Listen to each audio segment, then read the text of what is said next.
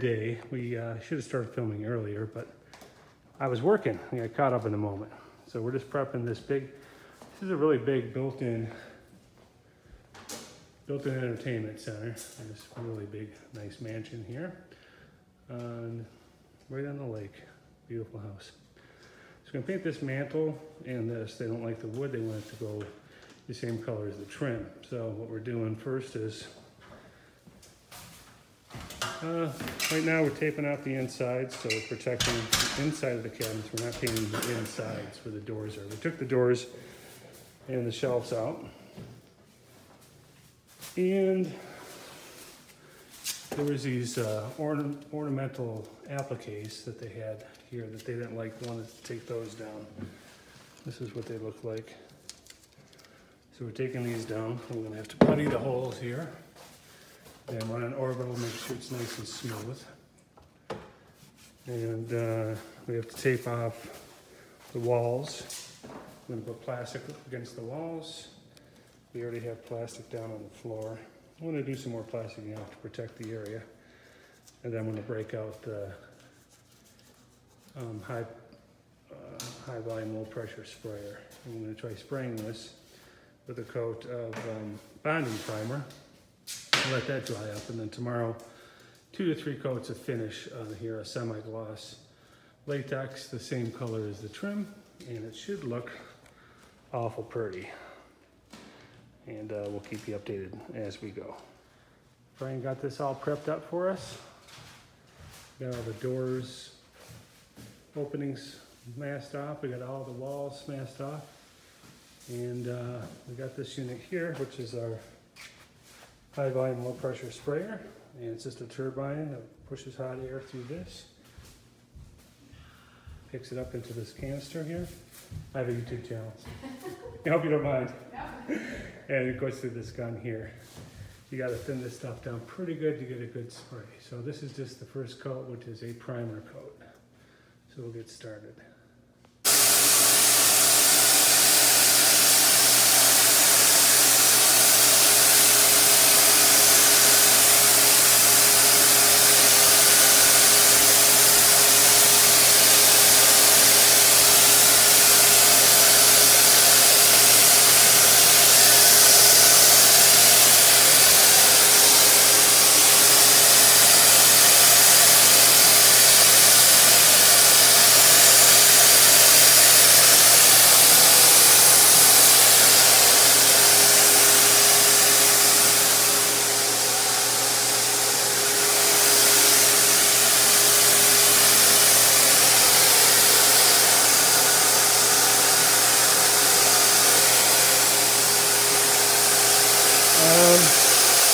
Yeah, it's a good thing about this. It's got a really low overspray. It's kind of a splatter. Kind of though, but it does. Yeah. It will go anyways. Well, it's got to be with enough plastic off.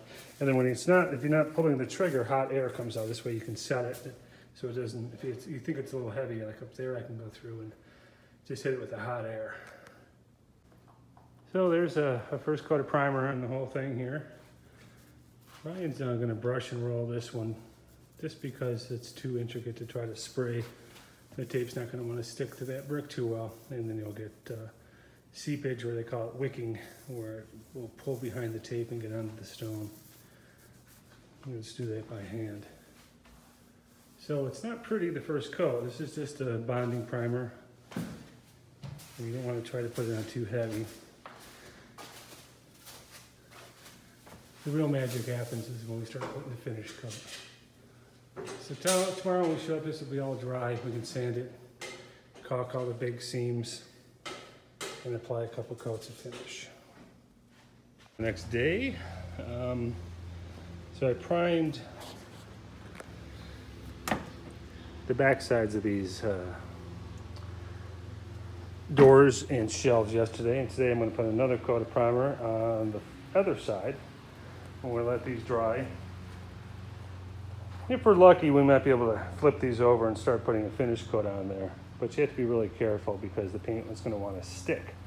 So if I flip it over and it's not dry enough, it'll stick to the supports. So we're going to do this right now. So the trick with this spray gun is you have to I'm going to go through and strain this. Even though this is clean paint, I just really want to make sure that there's no little gloobs or globs in there that'll plug up the gun. And then we'll have to water this down because it's got to be a certain viscosity. Otherwise it'll spray funny.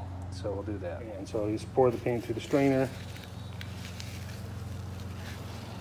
and then pick it up.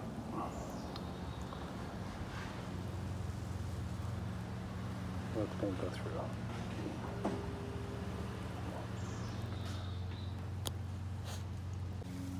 So as you can see here, this paint is pretty thin.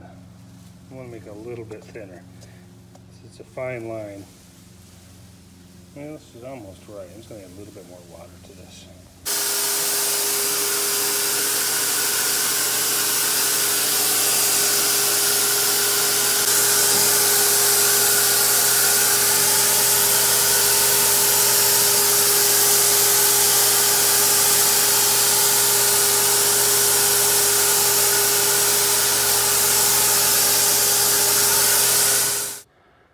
Brian was in here sanding. He sanded this all down and then he went through and he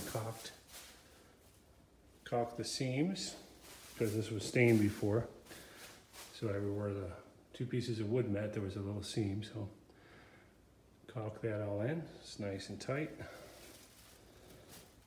And sanded, so I'm just going to wipe this down, mix up the finish color, and start applying the first coat of finish paint on here. So we got the doors flipped over. We got one coat on the face and we put two coats on the back. We have to let this dry overnight. And then I'll flip them tomorrow and put one finish coat on the doors on the other side of these. I'll let these dry actually over the weekend because it'll be Friday. And the longer you let this dry, the harder it gets. So I don't even really want to hang these, and I told them not to put anything on the shelves or put anything back together until, 2 or 3 days. Really want to let this harden up. But actually, the recommended curing time is 21 days until it's completely cured. But I find, 3 or 4 days, 3 days, I guess, is good enough. You don't want to put anything too heavy on the shelves because it'll want to stick to the paint. All the water's got to evaporate. So let's go look in the finished product in the inside. Brian's just doing some what we call fine tuning, just little touch-ups here and there. But this here, she put new handles on, or we did for her. And that's how it looks there. And the doors will go on as soon as it's all dry. Like I said, probably Monday after the weekend we'll let everything dry up. And so we went from wood to a finished coat, just like that. Then over here, the mantle, which was stained wood before, now it's got 1 coat of primer and 3 coats of finish coat. So let that dry up and that should be nice and durable and pretty. She added one more thing, let me show you this. This is a powder room. Look at these doors, big 8-foot doors. Beautiful place. This is a hand-painted mural in this bathroom. And she does not like the pheasant scene. This was here when she bought the house. Looks like it's wallpaper, but this is all done by hand. So someone did a really good job. He's even signed it at the bottom here. But she wants it to go bye-bye. So we're gonna paint this today, paint over it. It's a shame, but it's not her style.